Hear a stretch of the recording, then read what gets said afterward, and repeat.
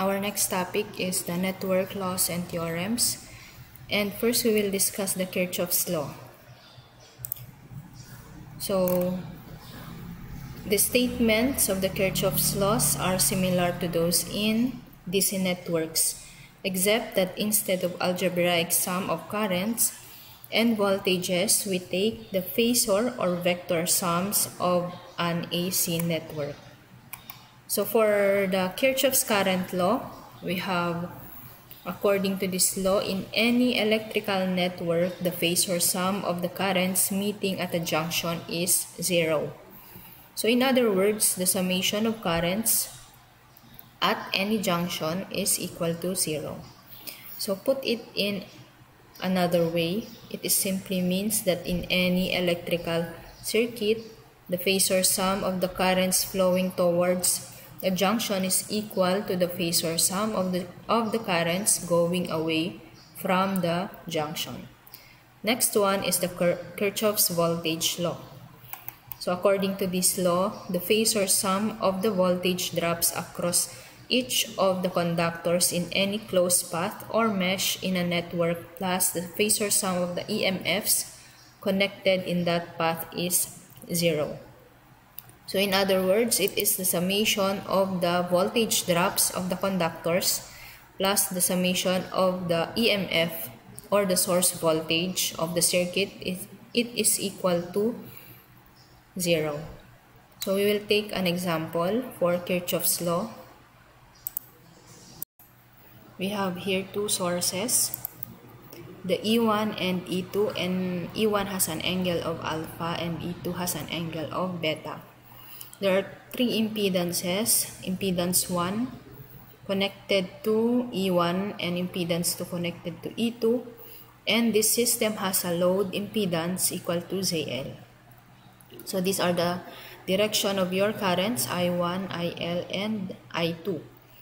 In Kirchhoff's laws, diba, we name our circuit in its branches or nodes. So this is A, B, C, D, E, and F. And also, we already discussed in your DC circuits that if the loop enters into a negative sign of a battery or a source, its drop will be positive. And if the loop voltage is the same as the direction of your current, the voltage drop at this impedance will be negative. Okay? So again, if your loop will enter into a negative sign of a source, the sign of your source will be positive, and if the loop enters or it is the same as the direction of your currents, it will be negative. But if they have in opposite direction, the loop, the motion of the loop and the direction of the current, the drop will have a positive drop. Okay? The impedances values, Z1 is equal to 12, Z2 is 12 ohms, ZL has J12, E1 is 120 volts, E2 is 96 plus J72. First is we identify the KCL. So ano ba yung mga pwedeng, saan tayo pwedeng mag-KCL? At node C and node F. But our equation is n-1, so the number of nodes minus 1 is the number of your equation. So 2 nodes minus 1, so we only need 1 node. So let's say this node C, we will get the KCL equation at node C, that is current entering is positive and current leaving is negative. Current entering at node C is positive, I1. Leaving at node C is IL, so minus, plus I2 kasi entering yung I2. Always equate your equation to 0. Pag walang 0 to automatic wrong. Okay, kasi hindi mabubuo yung equation nyo kung walang equal to 0. And I want to get the value of IL, so IL will be equal to I1 plus I2. That will be my equation 1. Next is formulating the voltage equations. So, at loop ABCFA, this one ABCFA, so always remember that you close your loop. If your loop will be ABCF, so means ABCF, hindi yon closed loop. So, kung hindi nyo close to, wrong. Okay? Dapat i-close nyo tong loop. And from A to B, the motion of the KVL is from A to B, so it enters into a negative sign of a battery. That's why it is positive 120. B to C, this one, so it is the same direction with your I1. That's why it is negative 12 I1. Same is true in CF. So, same direction with IL. So, minus. Don't forget your parenthesis. Kasi malaking factor kung hindi ka maglalagay ng mga parenthesis. Most especially in complex numbers. So, dito, importante ang parenthesis kasi may, di ba in our previous discussions, critical kung may parenthesis yung isang quantity. Okay? So, minus J12IL is equal to 0.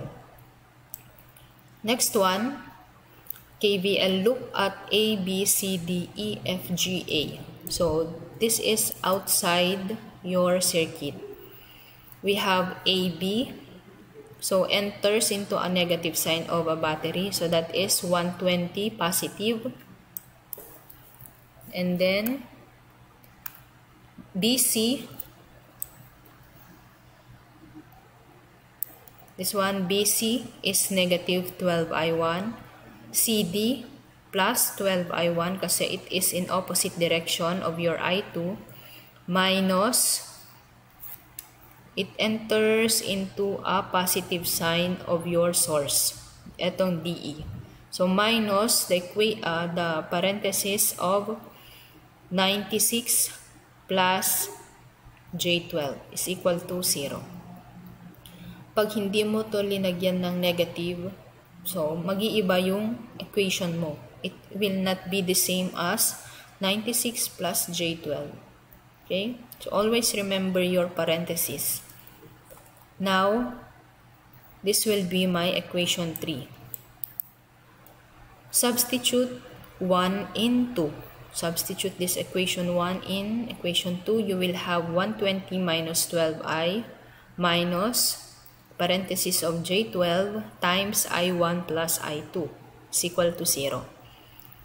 So, i-distribute mo yung J12 sa I1 and I2. So, you will get 120 minus 12 I1 minus J12 I1 plus J12 I2 is equal to 0. 120 minus 12 I1 minus J12 I1 plus minus J12 I2 is equal to 0. So, combining like terms, combine mo yung I1 and I1. So, you will have 120 minus 12 plus J12 I1 minus J12 I2 is equal to 0. Getting your I2 will be 120 minus the parenthesis of 12 plus J12 I1 divided by J12. That will be your equation 4. Next one, substitute equation 4 in 3. Okay?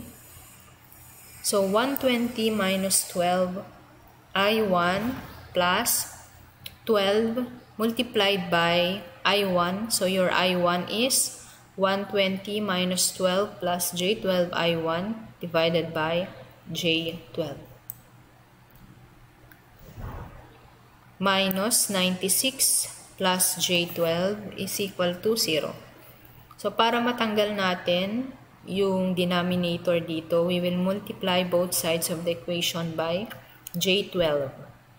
So you will get J1440 minus J144 I1 plus 1440 minus the parenthesis of 144 plus J144 I1 minus the parenthesis of minus 864 plus J1152 is equal to 0.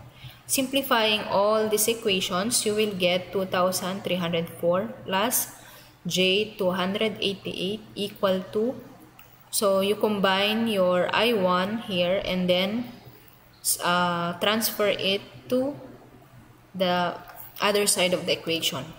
So J144 I1 plus 144 plus J144 I1. Your I1 now will be 2304 plus J222 divided by J144 plus 144 plus J144, or 144 plus 288J. You will get I1 equal to 4 minus J6 amperes. And then for us to get I2, substitute this I1 to equation 4 para makuha mo yung I2. So after substituting, you will get exactly 2 amperes.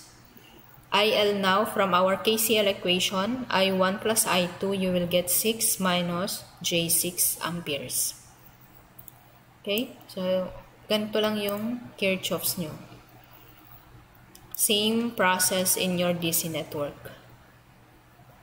Dito, you are dealing with complex numbers lang. So, always remember your parentheses kasi pag hindi nyo ginamit yung parentheses, magiging wrong yung mga quantities nyo and you will end up wrong answer.